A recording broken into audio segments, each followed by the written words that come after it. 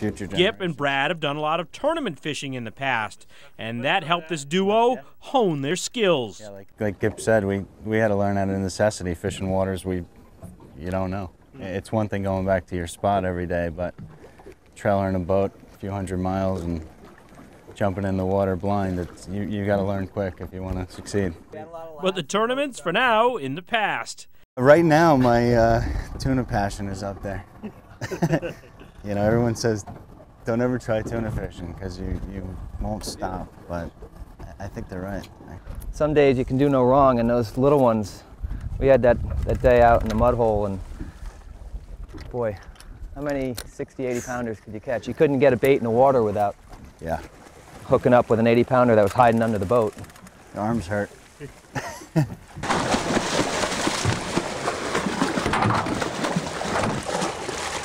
And in 2008, they targeted giants.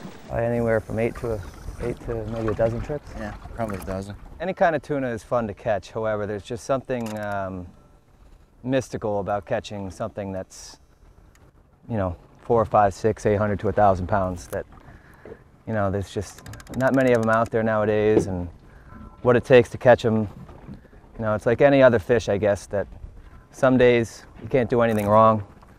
And that we haven't experienced that day yet. We're still waiting for that day. And then there's the other days where, you just work so hard for them, and there's so many tricks in the book, and we have so much to learn. It's just, it's overwhelming. It's a new challenge. Earlier in 2008, Team Riggs hooked up. Did have one on, and the fish decided to come to the boat rather quickly. And probably our inexperience, the fish was a little too green when it was real close to the boat.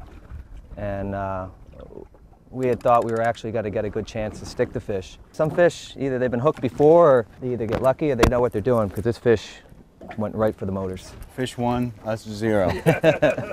You talk about what we could have done and should have done for the next year. Relive it a few we relive it times. Yeah, a lot. If only we... Yeah. Go to bed at night, it creeps up on you quite a bit. You never lose the small ones. Yeah. It's just how it goes. But they didn't give up, and early November they headed back off the Cape. Luckily we had heard about the bite and got out there, and sure enough, all the heavy hitters, all the high hookers were there. And when you see some of those boats, you know you're in the right spot. And sure enough, by the time we got there, a lot of boats already had 1 or 2 fish tail wrapped and hanging off the side of the boat. And, they weren't small fish in there either. They were all over 700, 600 pounds. Most of them were between 8 and 1,000. Epic, yeah. Best, it's, I think it was the best tuna bite they had in at least 10 or 15 years. Yeah. For a good, almost 2 weeks. And they landed a 747-pound giant, but getting it back to the dock proved to be a challenge.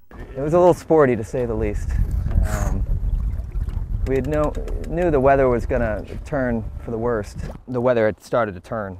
But they made it back. Nothing that size expected on this day, but hey, anything is possible. Fish There hunt. he is. It's going in the right direction.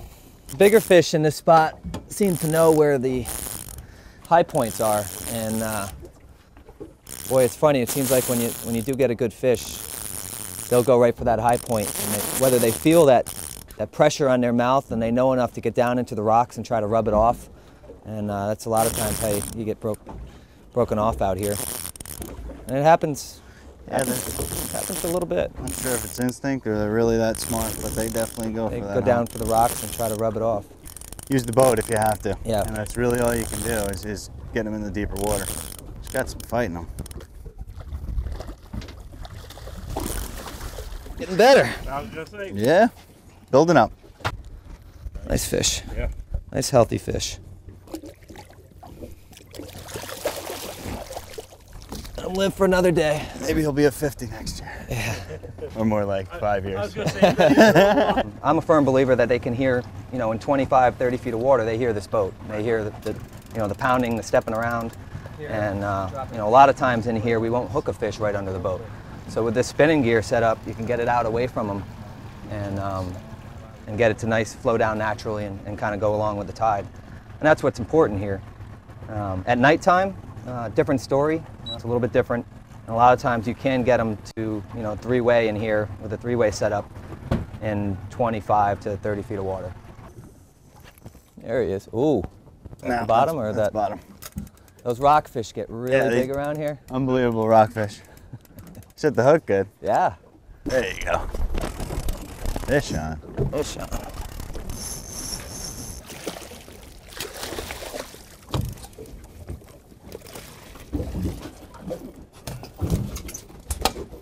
Gip also likes to play with great whites. My best friend is a captain on a large yacht on the West Coast, and I get to do a few trips a year anyways to help move it from point A to point B.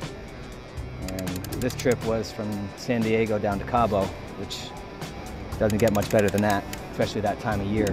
Let us take the boat out to Guadalupe Island off the coast of Mexico, northern Baja, and spend a couple days there just to see if we could actually find them and play with them.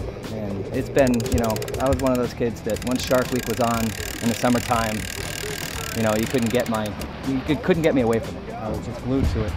So we get out there, and the water was cool for that time of year, and we didn't think the tuna were still around. It's a great tuna spot. Lo and behold, we were trolling some live bait out of a 15-foot inflatable, and ended up hooking up with a couple of 140, 150 pound yellowfin on small 30 outfits. At that point we didn't see any sharks yet, so we didn't know if they were really around. So we took them back to the boat and carved them up, and that's all it took. We just needed something big enough for the sharks to come up, but they didn't show themselves until we actually threw a tuna carcass or a head or a very expensive loin out there. And once they started coming, it was non-stop. We had at least 5, maybe 6 different very large great white sharks around the boat. The only proportion I can say is they were the size of jaws. I mean, all at 20 to 25 feet, have no problem swallowing you whole. And for a couple of young guys to play with something that was so agile and destructive force was just absolutely the most incredible thing. One of the best trips I've been on in a lifetime. Well, you just feet on them, right? Literally feet. I mean, we could, I have one picture of my friend Kenny's hand literally touching his back. Tenfold on how agile you think they are. They can turn on a dime. They can be facing that direction and be facing this direction in literally a blink of an eye. And just an amazing thing, and amazing, powerful, powerful fish. But this day, striped bass the goal. How about a 40-pounder? We'll see when Fishing the Ocean State returns. Yeah, he's got some shoulders on him.